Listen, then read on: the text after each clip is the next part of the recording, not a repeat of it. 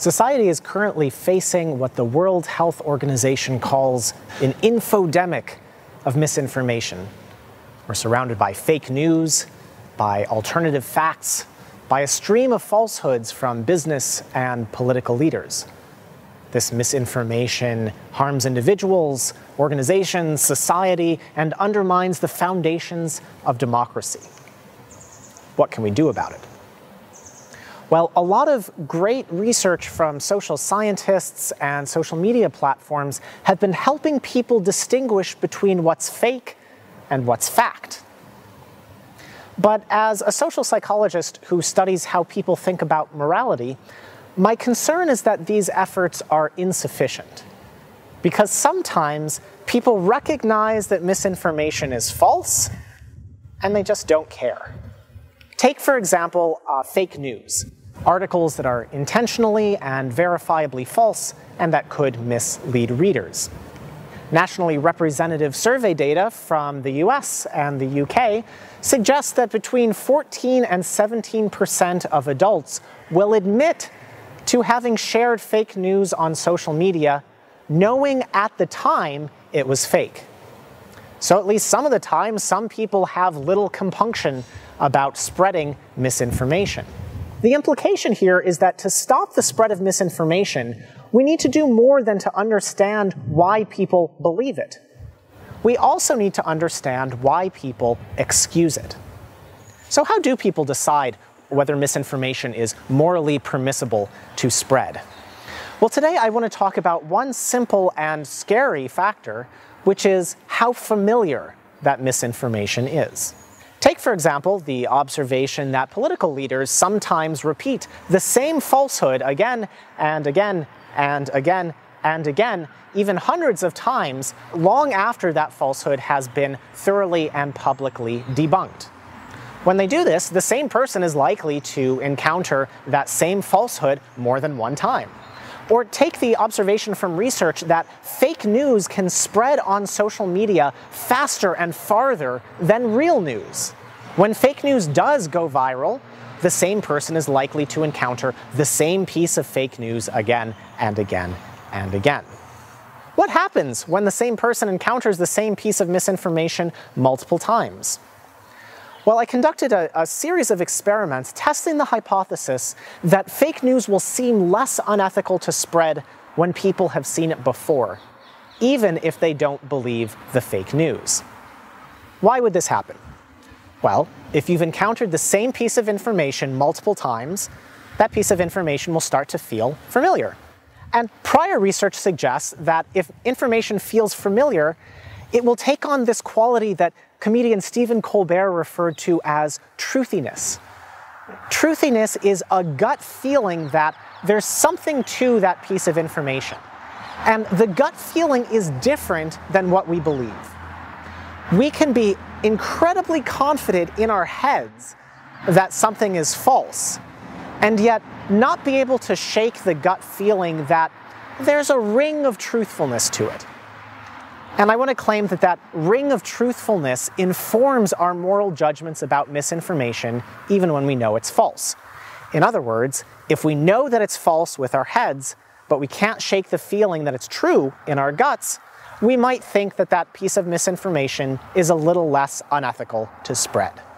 I tested this idea in a bunch of experiments, and I'll show you a couple of them today. This first experiment, we recruited some American participants online, and we showed them fake political news that had actually circulated on social media. Participants saw a headline and a photograph, and half of these headlines are meant to appeal to Democrats, and the other half are meant to appeal to Republicans. Turns out it didn't matter whether the fake news appealed to Democrats or Republicans. We got the same effects for both political groups. So we have 12 headlines. At the beginning of the study, we randomly select 6 headlines and show them to participants 4 times. For each headline, participants fill out a few different ratings of the headline, just as an excuse to get the headline in front of them. Then there's a brief delay, and 4 or 5 minutes later, participants see all 12 headlines, and they rate how ethical or unethical each one would be to share on social media. Now, half of these headlines they've seen at the very beginning of the study. And half of the headlines they've seen for the first time. So we're controlling whether the headlines are familiar to participants because they've seen them before, or whether they're new. Now, for all the headlines, we tell participants this is fake news. Nonpartisan fact-checking websites have debunked all this stuff. None of it is real. And the results show that participants believe us. They think that the headlines are completely fake, regardless of whether they've seen them before. So repeatedly encountering the same headline doesn't make it seem truer, but it does make it seem a little less unethical to spread. So here are the results for the question where we ask people how ethical or unethical it is to spread this headline on social media. And the ratings are made on a 100-point scale. You'll notice that I've truncated the y-axis. This is good news, because this means that the average participant thought it was pretty unethical to spread blatantly false misinformation. But as you'll see, we were able to push around just how unethical they thought it was. Participants thought it was less unethical to share fake news on social media when they'd seen that fake news a few minutes before than when they were seeing it for the first time. So, repeatedly encountering the same fake news article made it seem less unethical to spread. And these moral judgments that people make matter. We also found that if you'd seen a headline a few minutes before, you thought it was less unethical to spread, and the less unethical you thought it was to spread, the more likely you were to say that you would share it yourself on social media, or express approval by liking it. So the punchline of this and other experiments is that fake news seems less unethical to spread if you've seen it before, even when you know that it's false. These results suggest a real dilemma that fact-checkers face. If you want to debunk a false claim, you have to repeat the false claim. That is, you have to tell people what the falsehood is that you're debunking. And even if that debunking is successful, even if people no longer believe the falsehood, well, you've now made the falsehood familiar by repeating it. And if it feels familiar, people may think it's a little less unethical to spread. So what can we do about this? Well, one promising solution is to encourage people to think a little bit more carefully about the morality of sharing false content. This is referred to as moral deliberation, essentially using your head instead of your gut to evaluate whether it's right or wrong to spread content that you know is false. Some preliminary evidence for this idea comes from a second experiment that I'll share with you today. I recruited over 750 participants online from the US, and I put them through the same procedure that I told you about a few minutes ago. At the beginning of the study, people see 6 fake news headlines. After a brief delay, they see 12 fake news headlines, 6 of which they saw a few minutes ago, and 6 of which they're seeing for the first time. This time, however, everyone is told just before they make their final ratings either to think carefully about their moral judgments or to use their guts. More specifically, we randomly assigned half the participants to read instructions encouraging them to think a little harder about whether it's ethical or unethical to share content that's false on social media. We told them to ignore their gut feelings and to write down 2 reasons why they thought it was ethical or unethical to spread this information. The other half of participants, we randomly assigned to be encouraged to use their guts, to make their moral judgments based on their first instincts, and not to provide any sort of reasons why they thought it was right or wrong. So here are the results. Once again, higher numbers on the y-axis indicate that you think it's more unethical to share this content. Let's start with participants who were encouraged to use their guts in making their moral judgments. Here we see the same effect I showed you a few minutes ago. That is, people think it's less unethical to share fake news headlines that they know are fake if they've seen the headlines a few minutes before than if they haven't. But when we encourage people to use their heads instead of their guts, when we encourage them to think a little bit more carefully about their moral judgments, this effect becomes smaller.